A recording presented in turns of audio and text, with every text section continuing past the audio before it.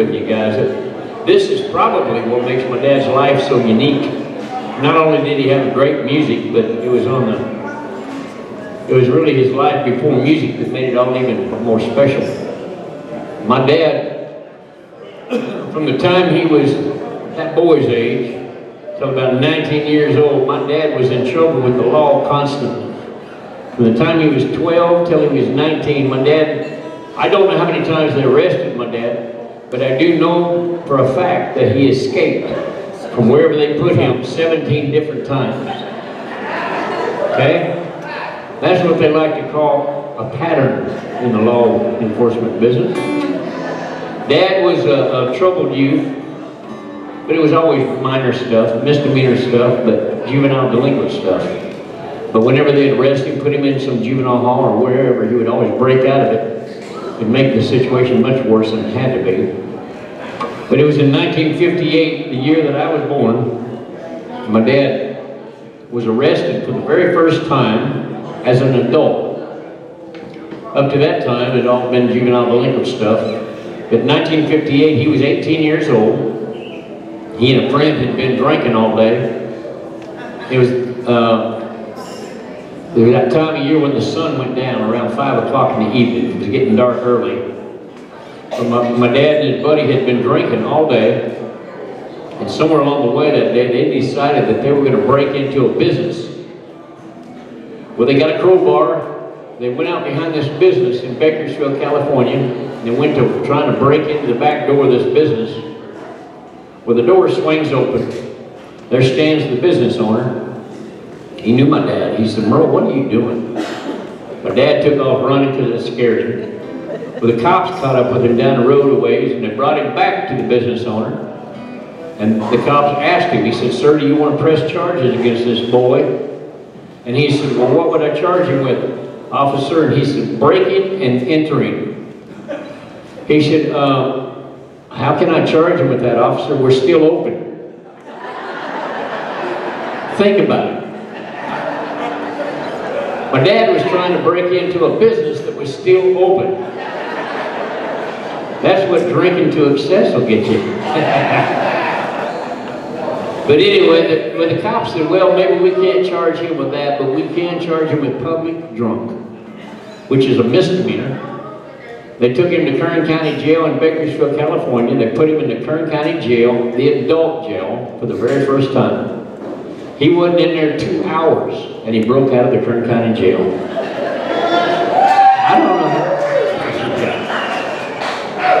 They didn't find it near as funny as y'all did. Okay? But he broke out no sooner than they put him in there, and that was his 18th escape. It took them 2 weeks to catch him, but they finally caught up with him. And when they caught him, they branded him a habitual criminal because of all those prior escapes. And they sent him to San Quentin prison for 1 to 15 years.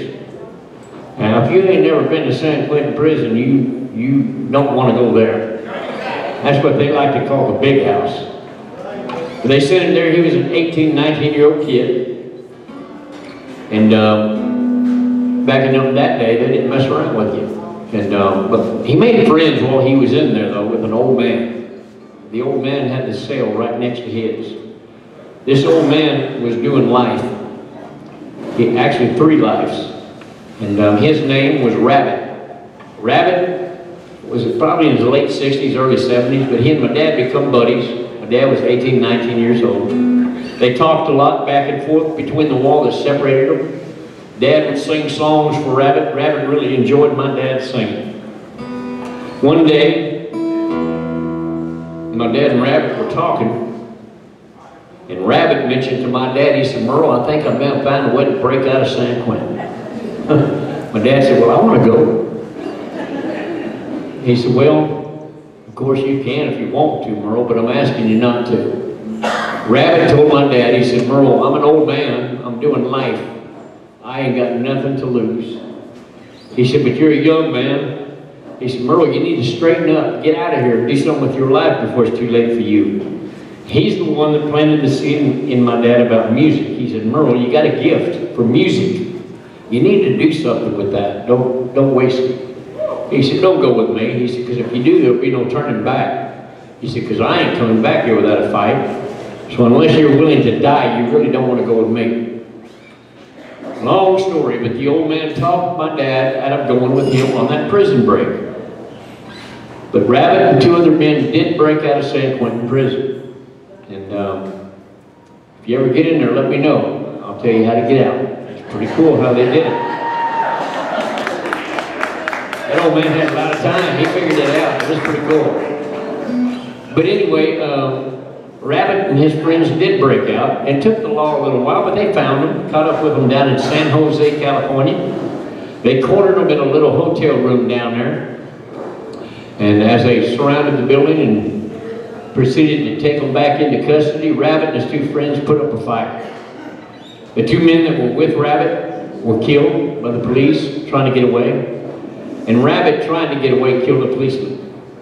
And when they caught him, they tried him and they found him guilty for killing that officer of the law.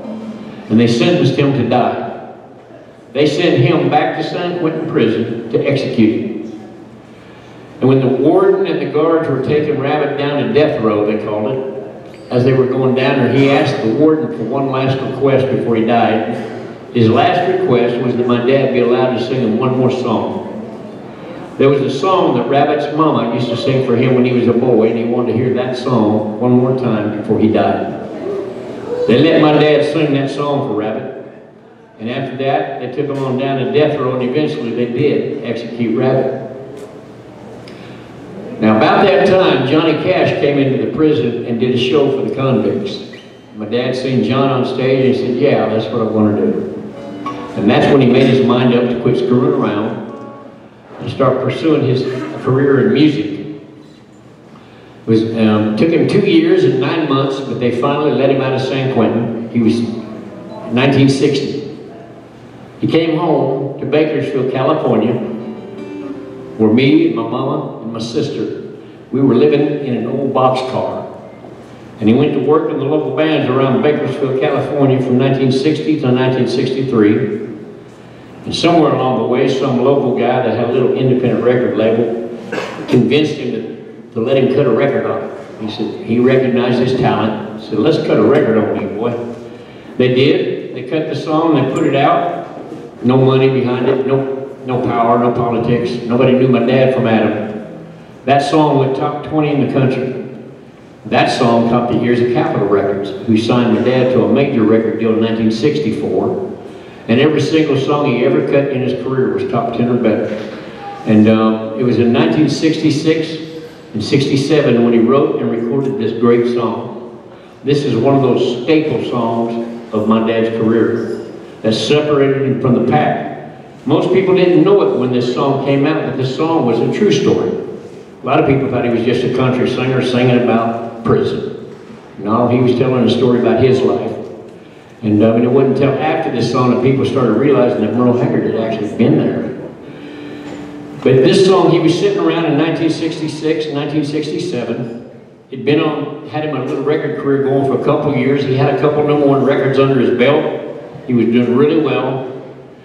And he realized how quickly his life had turned around since his release from prison in 1960.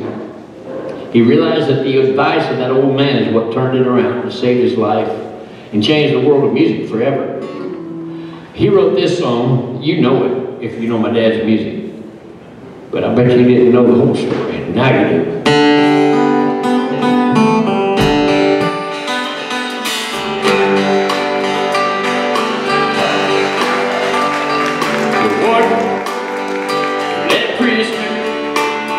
Down the hallway to his doom, and I stood up to say goodbye like always. Heard him tell the warden just before he reached my cell.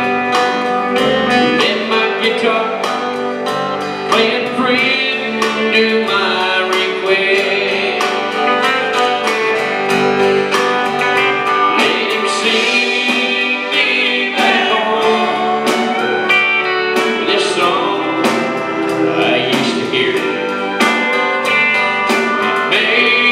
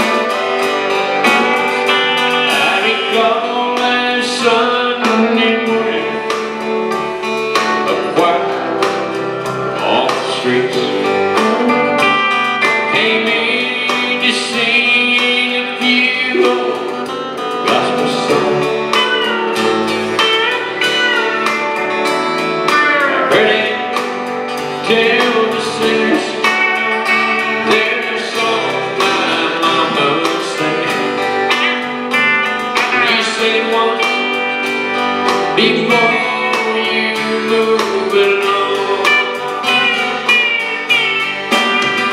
Won't you sing me back home with a song I used to hear? Make my old memories come alive. Take